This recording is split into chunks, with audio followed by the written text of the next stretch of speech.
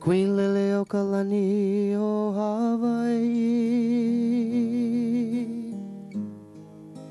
this song's for you,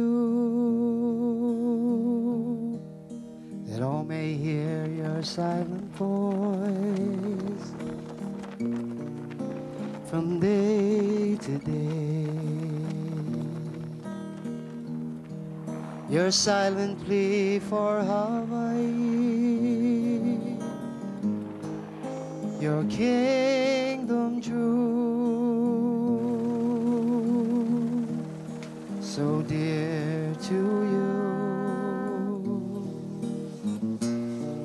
so dear to me.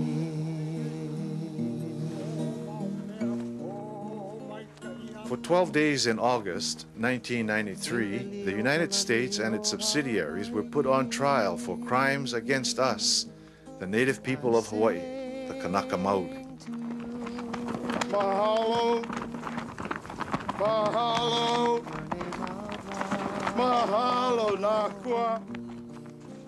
A panel of international judges was convened to hear the charges, which included genocide, ethnocide, the taking of our sovereign government, the illegal appropriation of our lands and resources, the destruction of our environment, and violations of international trust responsibilities. With love I sing to you. America. And when I say America, I mean the state of Hawaii. You refuse to listen to the frustrations that are in the hearts of my people. I declare the United States of America and its state agencies of Hawaii guilty. Guilty of criminal actions against our people. Guilty of standing in the way of our desire for self-determination and independence. The plight of the Hawaiian people is real. We're getting our butts kicked out there every day. It's destroying our water, destroying our land. We put up our arms because we're angry, we're frustrated. And we can't seem to find the answers in the judicial system. The existing establishment, the governments, refuse to move to correct the wrongs against us. No, Leila. Therefore, the people are compelled to organize and convene a tribunal, Ho'okolokolo Nui, a People's International Tribunal.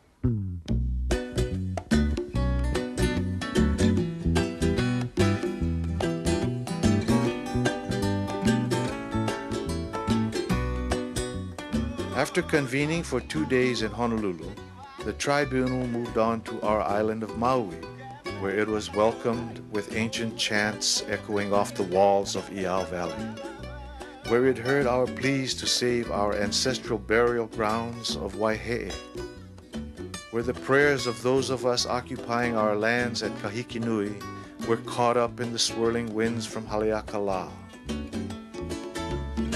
On Molokai, as a hurricane threatened and then passed by our islands, the tribunal heard of efforts to retain our traditional way of life and restore our government.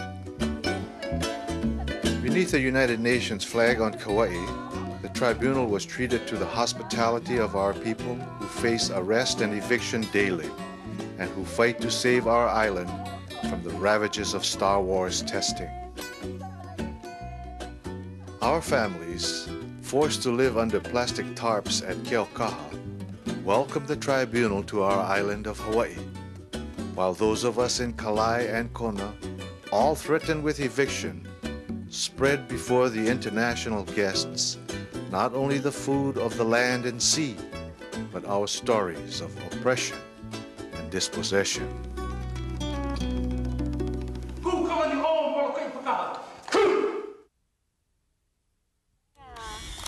This group of individuals assembled here before you are individuals that have committed themselves over time to struggles for change in the world. And they have come here to struggle for change here on these islands. And we are honored to have 9 distinguished champions of human rights to serve as our judges. Hyun Kung Chung, Professor of Theology. Professor of Theology at Ewha University in Korea, and who has just completed a visiting professorship at Harvard Divinity School. Professor Lennox Hines, Professor of Law at Rutgers University. A member of the Creek Nation on Turtle Island, which Westerners call North America, is Professor Ward Churchill from the University of Colorado in Boulder. Professor Oda Makoto, a distinguished novelist and peace activist, most recently visiting professor at State University of New York in Stony Brook.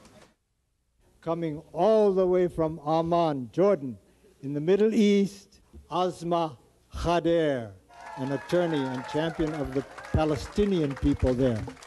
Professor Richard Falk, Professor of International Law at Princeton University in New Jersey. Milner Ball is also a distinguished attorney and professor of constitutional law at the University of Georgia. From the Cree Nation, which the Westerners call Canada, is Sharon Denny. And all the way from Aotearoa, which the foreigners call New Zealand, is our brother Maori, Te Moananui Jackson. Heading the prosecutor advocate team is Glenn Morris of the Shawnee Nation, professor at the University of Colorado in Denver.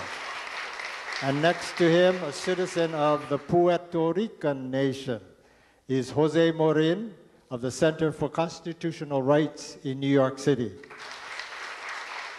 And on Jose's left is our own Maivan Klek Lam, professor of law in her own right at City University of New York. But I thank you guys, and I thank all the people that stay over here now. Maybe the rest of the world going hear nothing but the truth about the Hawaiian people, the Kanaka Maoli. This People's Tribunal, unlike others, determined to redefine the ground rules of how tribunals are conducted. It seems to me that what we're concerned about, and it's very fundamental to this tribunal, is what we mean by the phrase the law. Because the old ideas of what law is and what law should be have been completely turned upside down. We did not feel ourselves bound only by the existing rules of international law. Rather, we wish to broaden that notion of law to acknowledge and once again give validity to the law of Indigenous peoples.